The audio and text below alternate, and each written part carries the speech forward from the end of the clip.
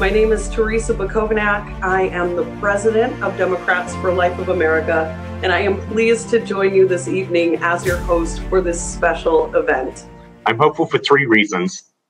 The first one is that public opinion on our side is actually on our side. A poll came out just yesterday which says that 78% of Democrats agree that laws can protect mothers and unborn children. So most Democrats actually reject the kind of extreme abortion laws that our leadership is promoting. The second reason is that pro-life Democrats are actually winning in elected races. In November, we endorsed 120 candidates, which was a record for us as an organization, and 80 of them won, which was, again, a record. So we're super excited about that. And they won in spite of the fact that every time in every race, they were outspent by the abortion lobby trying to bring them down. And the third reason is that I'm really excited about the whole life message, which we bring to America. We don't just take a stance on preborn life. We care about climate change and racial justice. And Teresa, this is a message which resonates with the whole of this continent. It resonates especially with young people. And we've been tremendously excited by the enthusiasm that we are seeing from millennials in particular and Gen Z people. I know personally, I couldn't have really imagined the reach and the drive that Democrats for Life has before I, found out about it, because being a pro-life Democrat seemed a little lonely and like you're fighting battles on both sides from, pro-life conservatives and pro-choice Democrats. But when I began working with Democrats for Life, especially with beginning the Young Pro-Life Democrats team, this completely changed. Now I know dozens of pro-life Democrats who are so dedicated to fighting against this, political dichotomy on abortion in our parties, and thousands who have been enfranchised, just as I was, by the efforts of Democrats for Life. And this is only growing with Young Pro-Life Democrats.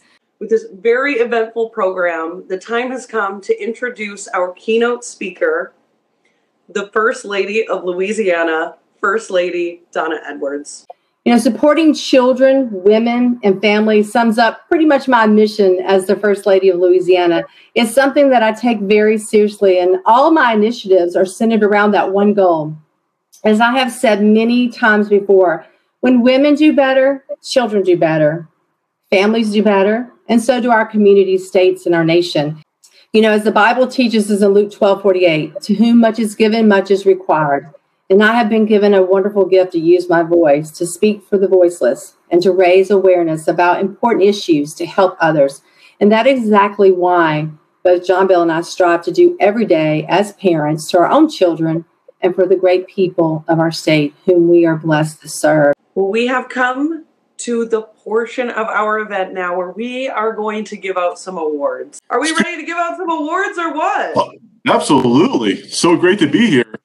So thank you so much, everyone, for coming. We have a couple of awards to give out tonight. But first, on behalf of the board, we just want to say we would not be here without all of you. So we are grateful for everyone here tonight. But there's a couple of people we want to give a special shout out to. So we'll start with our Volunteer of the Year award. And this is going to go to David Donofrio. I've had the pleasure of getting to know David over the last year. David's an elected Democrat. He serves as an elected school board member in Ohio. He's running for re-election this year, and Democrats for Life proudly stands behind him. He's also been very involved in the creation of leadership of our Ohio State chapter, which has gone back up and going. Thank you so much, Matt and Teresa and Kristen and Xavier and everyone else in this call. This is a true honor.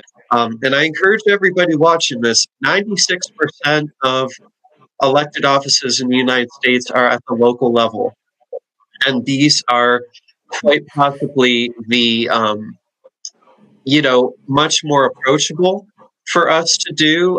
They are affordable, and they are ones where our manpower can make a lot of difference to help you. So I'm going to make a quick little pitch here. If any of you are interested or have ever even thought about running for office, here's the website, runprolife.org. So our next is our state chapter of the year. So a lot of you are involved in I know we have a lot of our state chapter members here, and we've spent a lot of time across the country building up our state chapters, and we're continuing to push forward for that in 2021. But one chapter in particular, we want to give a special shout out to, and that's our chapter in Colorado. And I can tell you that the pro-life community and the broader Colorado community knows about Democrats for Life now and respects us and seeks us out in ways that they hadn't before. So it's my pleasure to serve as a chapter lead here in Colorado. Thank you. Yeah, thank you guys so much. It's been so awesome. I've traveled around the country with Teresa and Kristen this past year, and so much work into 115. They came out here and put on a rally, and we've had thousands of volunteers across the state from so many different organizations that helped with Prop 115, but we're not done in Colorado, so we're going to keep going.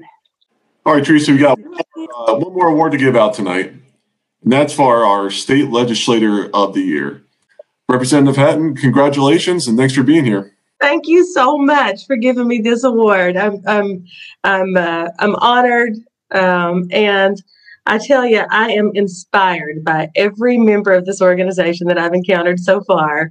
I'm a proud Christian, and I'm a Democrat. And since I joined this group, I don't feel like that's an endangered species. I think we need that message about unity and togetherness also in our party. I think that Democrats have traditionally been the big tent party, the party that has acceptance for everyone and tolerance, but we've become intolerant for the more conservative edges of our party. And, you know, everywhere I go, I talk to Democrats about how there are different shades of blue. You know, I'm a nearly purple shade of blue in my district and with my upbringing. And I couldn't be a stronger Democrat, though. I feel so strongly in our message and our policies. And I think that by accepting that, you know, pro-life candidates can win, and by this organization and the members of this organization supporting one another, we can change the country, we can protect the unborn, and we can also see that Democrat policies can be at the forefront of changing America into the kind of America that we want. That's why we need Democrats, and we need pro-life Democrats.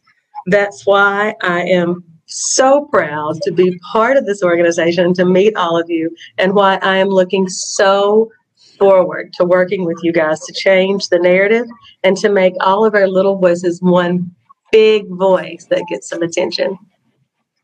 Thank you. Thank you for my award. I love it. Humanity. When I think about how we can solve this crisis, I'm reminded of the words that were printed in the Stanford Social Innovation Review. And I quote, "No single organization is responsible for any major social problem, nor can any single organization cure it. Large-scale social change requires broad cross-sector coordination." End quote. When we think about those words, we recognize that we all have some share in the responsibility for this problem, all of us.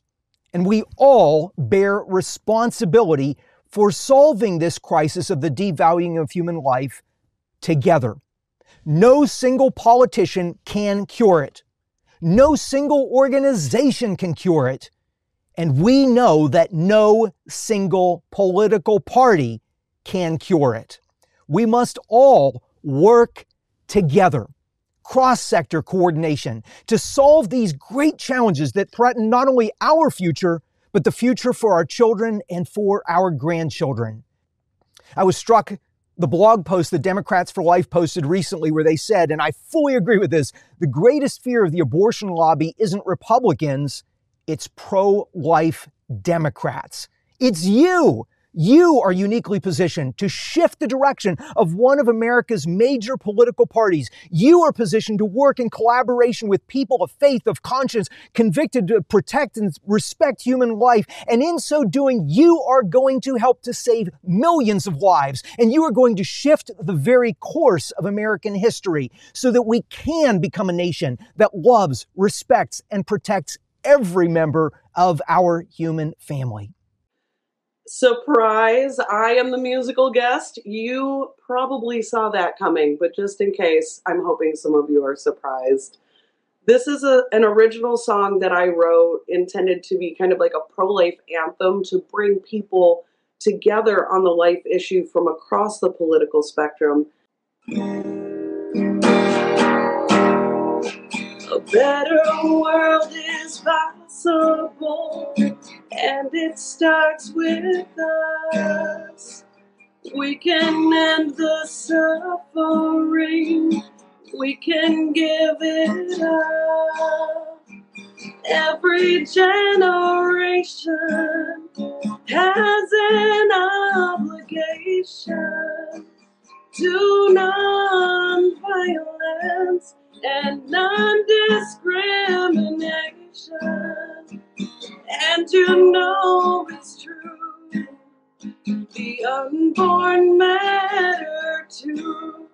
So join us and unite, we have just begun to fight. Help us tell the nation we want a whole life revolution. Help us tell the nation we want a whole life revolution.